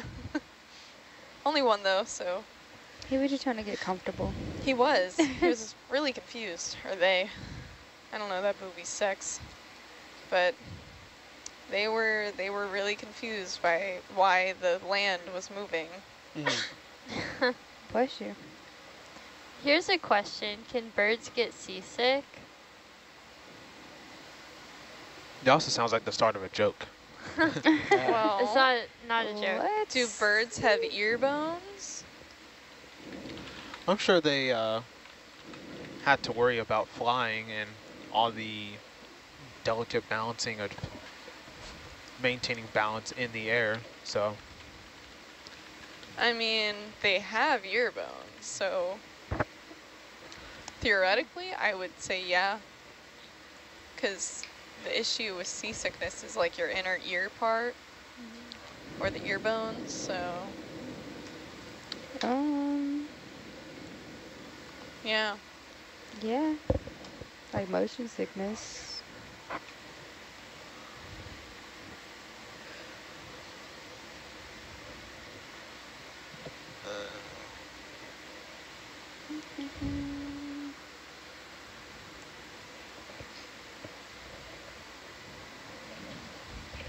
Yeah, I'm really hoping we get that sponge sample. That caused us so much trouble.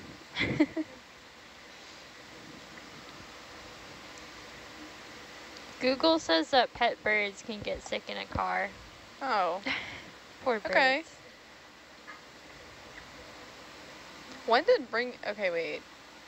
I know, so Cheyenne, I know that like armed forces cannot have like pets on board. No, Coast Guard is an armed force. We are not under the Department of Defense. We're under the Department of Homeland Security, which means we can arrest people. Oh. Whoa. Wait, so how would you classify all of the... I'm so, like, I always get so confused. How are they all classified? Like, can you say one thing for all of them or no? Yeah, armed forces. Okay. That's the correct term. Okay. Yeah, Coast Guard has, I mean, we report to different secretary, though we report to the Navy in times of war. And, yeah, and then Coast Guard just has some exceptions to laws because we don't have military police, so we don't let the military arrest citizens aside from the National Guard in times of emergency. But the National Guard is under the state government, so we don't have like a centralized government military patrolling citizens. So that's part of our rights. However, the Coast Guard's an exception, but we can only arrest people underwater, and we have laws about when we can and can't arrest people, so. Right. But you guys can't have pets on board. No, we can't. Man. Sorry, that was a long explanation. No, it's have interesting. pets on board. It's interesting. What if it's like a canine unit? Do y'all have those? Oh shoot. I don't know. I don't think so. I'm not sure. Well, what's a canine gonna do on the water? Well, it would not be on a boat. We don't have any animals on boats. Not even if like you know, stopping smugglers to see what's on their ship. That's what I'm thinking. No animal help, just humans. Huh. I hope people have a good sense of smell then. Yeah.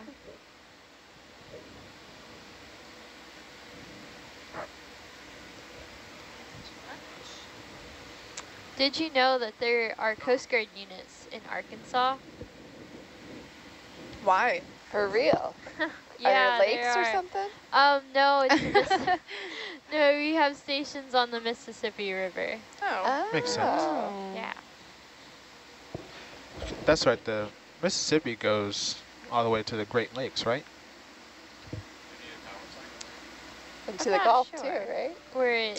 Not directly, there's a yeah, canal, so I think. makes sense for anything coming in and out into potentially international waters.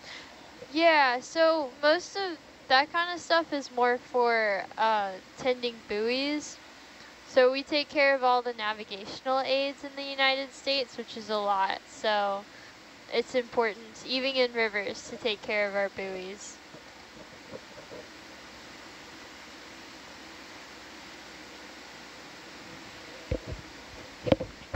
When I was in Virginia, we worked kind of right next to the Naval Weapons Base. I know it's not Coast Guard, but I'm always reminded of that. And that, they had this big, I forget what it's called, but a bridge that opens. It goes like upwards and it opens. Can't remember what it's called.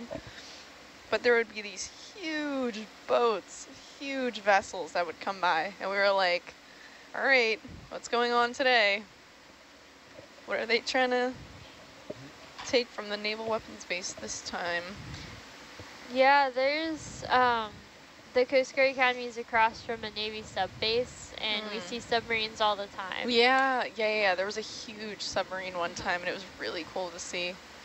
Submarines are super fun. However, they can be dangerous. I'm on the sailing team, and one time our freshman almost ran into a sub.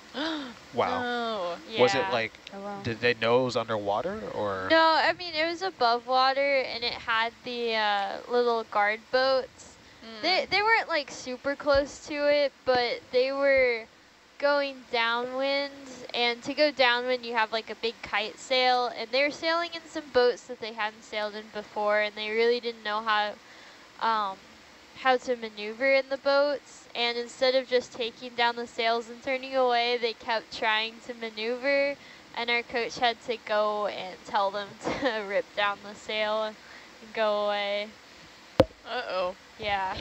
I was in another boat, and we were far away. We were just watching. We were like, haha, they're getting kind of close. And then we're like, oh, shoot, they're getting kind of close.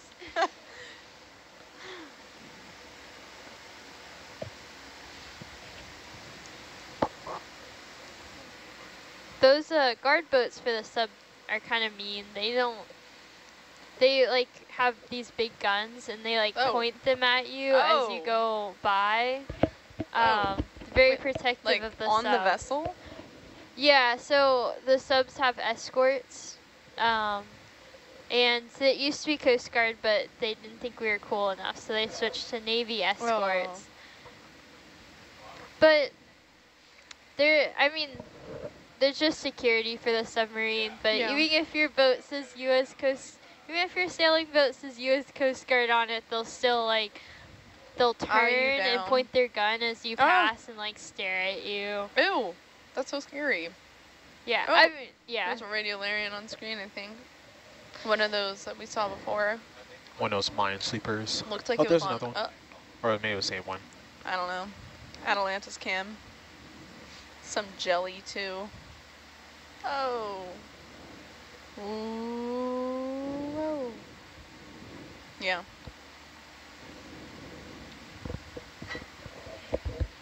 Yeah.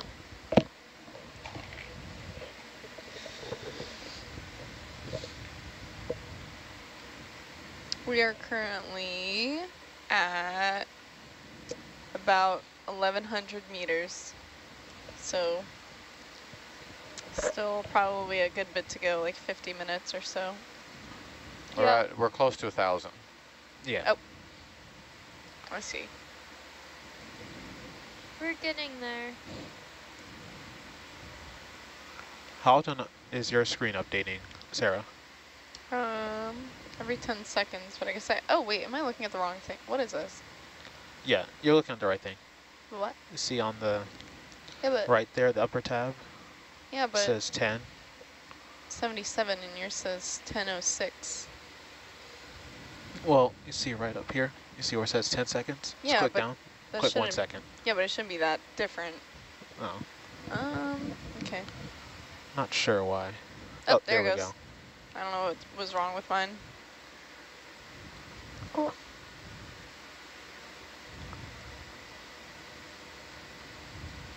Okay, I have a joke. Sure. Go for it. How did SpongeBob find his way home? That's a good question. Whoa. Trail of ossicles? I don't know. Muscle memory. Whoa. Muscle memory. I get it, but I also don't. Forgive me. That's just like mussels in the ocean, like the sea creatures. Why are they called mussels? They're not muscles, they're mussels. I don't know. English. Yeah, somebody had to come up with it. English has a lot of really oddly written things compared to other languages that like just don't make sense when you read them. That's true. Like in words like fight or flight, and you have the GH, like you don't even say that. It's not fly good. Yeah. Doesn't make sense. Yeah.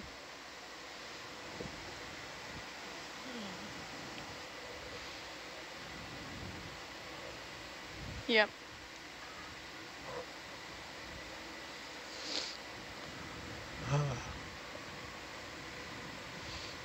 Okay, here's another one. Why do people love SpongeBob so much? Love. Because he's best friends with Patrick. No, he's a very wholesome guy.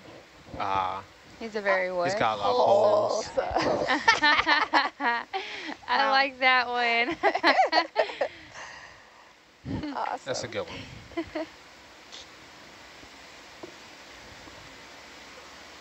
I think, Dwight, that might be mine. Sorry. Mm-hmm.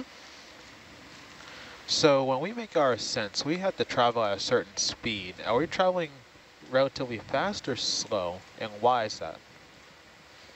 Does anybody know?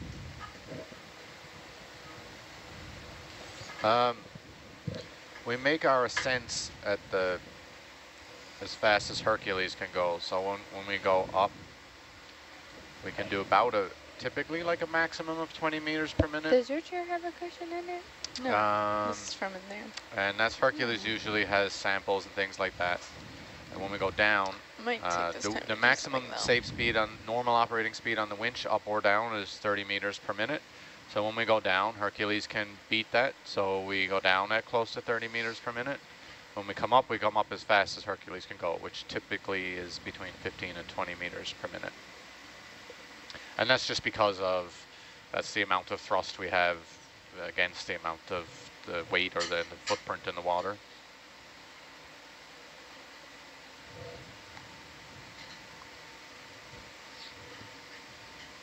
Nope. Thanks for that question.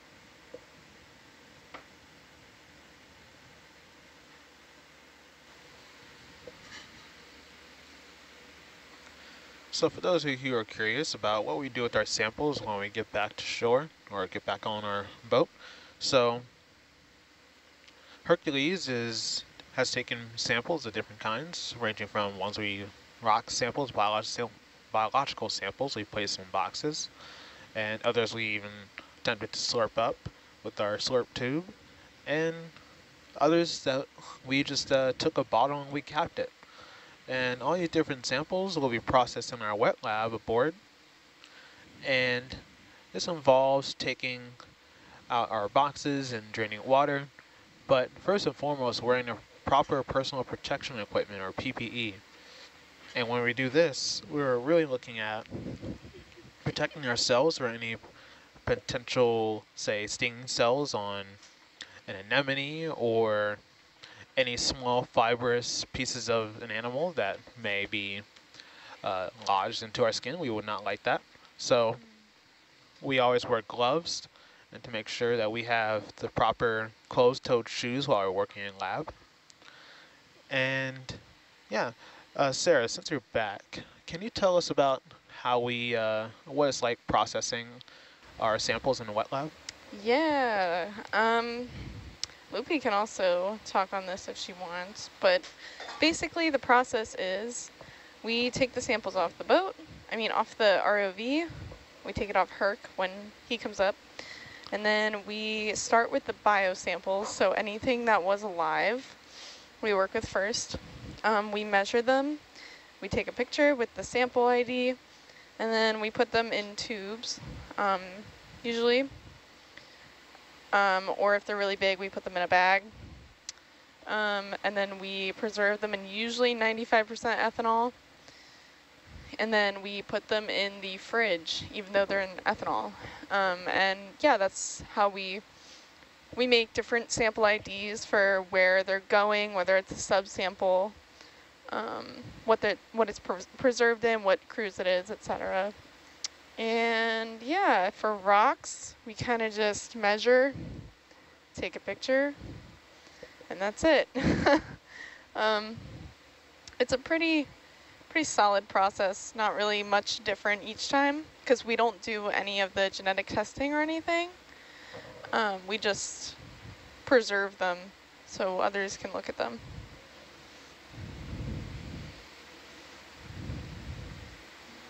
Yep, pretty much. For Niskin samples, I will say we put them through like a machine. Like we pour it into like a machine to where like absorbs the water out of it. Yeah. Yep. That's my favorite, doing Niskin samples. Yep. If y'all would like to watch, we should be live streaming that when we're in the lab, so you can see me and Sarah in the lab. Mm-hmm. Yep. To see how the process goes. Or yeah, it's an all hands kind of thing. Whoever wants to do it can do it. So if there's already people there, it might not necessarily be us, but yeah, you can watch regardless. Yep, depending on who's available and who gets to help. Or yeah, so we have people who are working on taking those samples and putting them in cold storage, but we also have people who are taking our geological samples and breaking them open. That's one of the fun parts.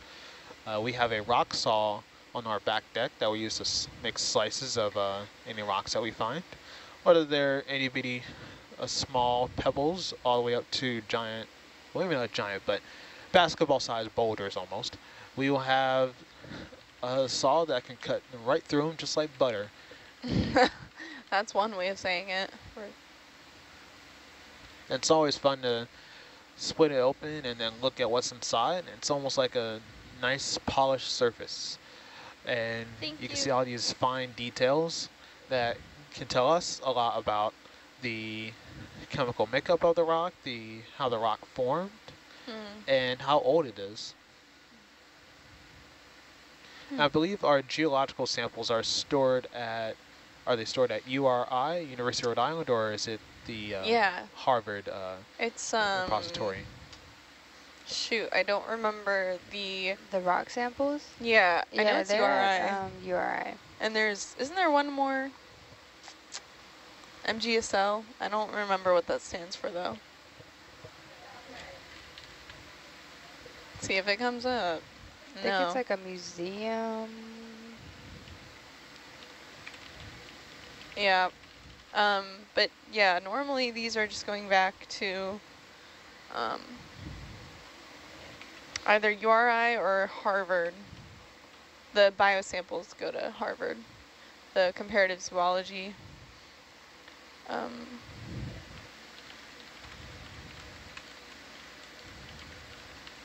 Yeah, Museum of Comparative Zoology for Harvard.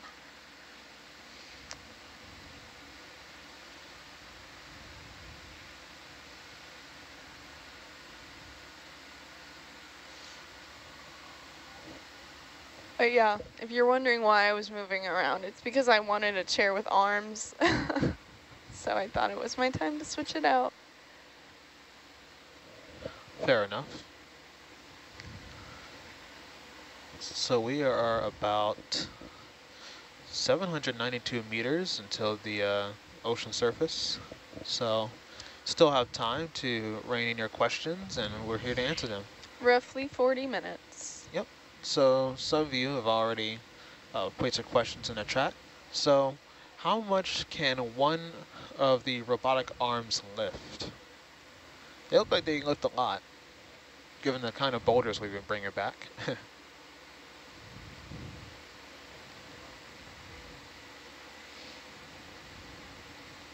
I might be busy with something. I might be able to look this up in case anybody's too busy.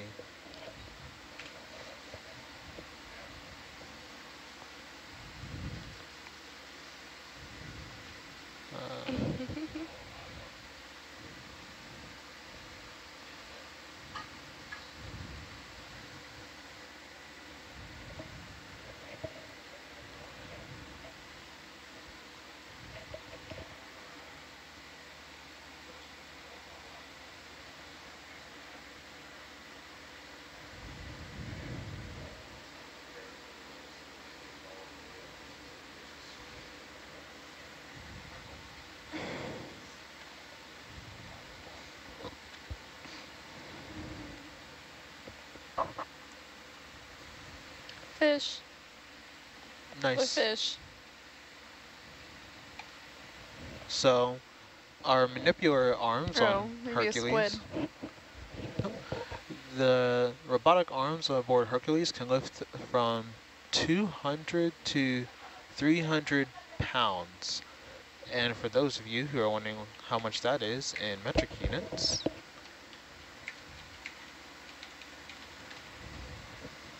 that is about 136 kilograms. So quite a lot. Could definitely take me on in an arm wrestling contest.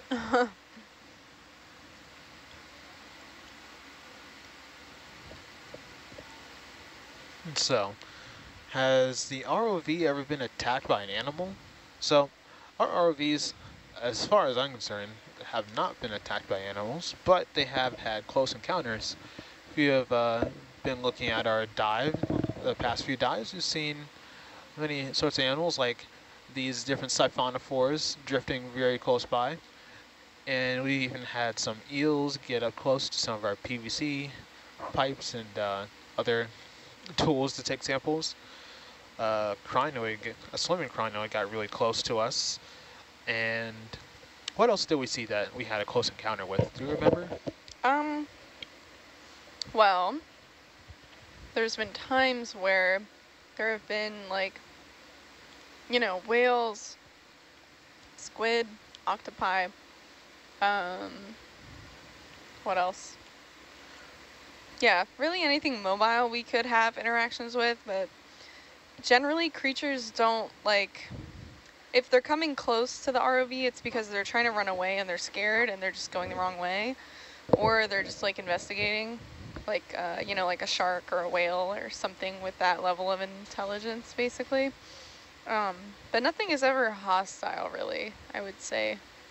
Oh, sea cucumber. Oh, wait, that's a sea cucumber. That's, might not be, that might be, wow, that happened so fast.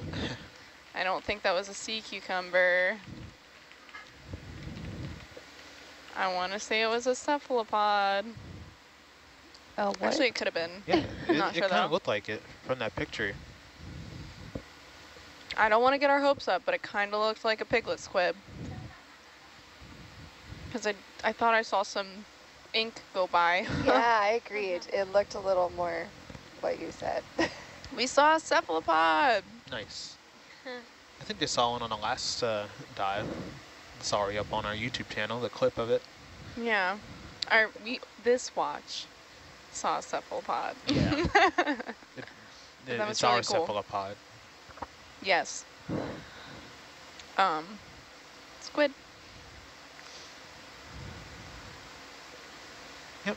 So another question we have is how are Hercules and Atalanta different?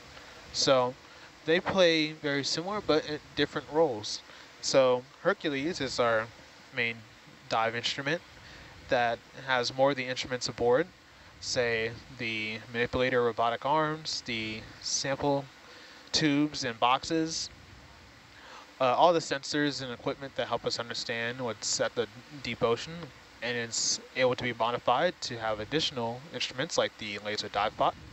Whereas Atalanta is a little more simplified, but the role there is also critical. So Atalanta mainly has ballasts, thrusters, and a camera on board to look at Hercules down below. So the instruments there are a little simpler, but Atalanta sits right above Hercules to serve as a middle point between Hercules and the Nautilus. So Atalanta will take a lot of the motion from the ship. Say the back of the ship is rocking up on a wave and kind of yanks on the tether. Atalanta will take that force instead of Hercules, and that'll keep Hercules from being yanked up out of the ocean while it's looking down at a really cool squid, for example. So yeah, we have Atalanta be more of a middleman for Hercules in Nautilus.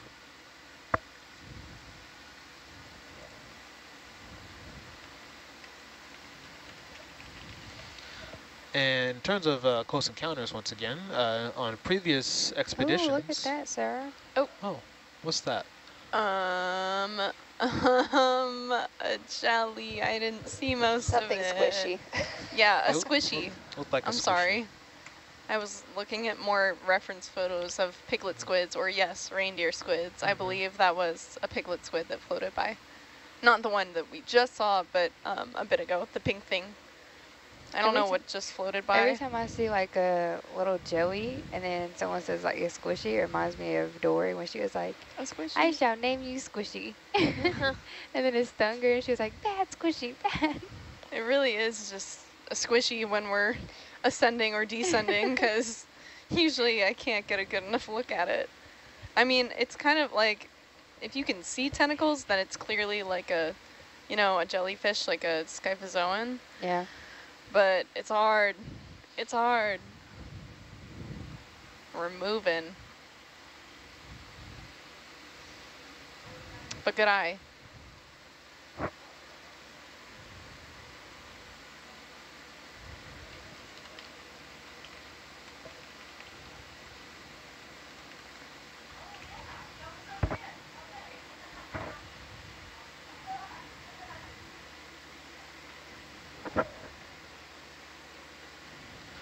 So yeah, that was a pretty nice close encounter. We've also had some with sperm whales before. So they were attracted to our ROV because of the sonar technology that we use to make sure we don't run into a seamount. And this whale must have picked up on that sound going through the ocean, as they are sensitive to ocean sounds and use echolocation to help find their other mates throughout the ocean. And so you can see a clip of this on our YouTube channel or on our website. And yeah, we sometimes come across creatures that are very much curious about us. They like something in Atalanta cam. Huh. Looks like a ring of some kind, maybe.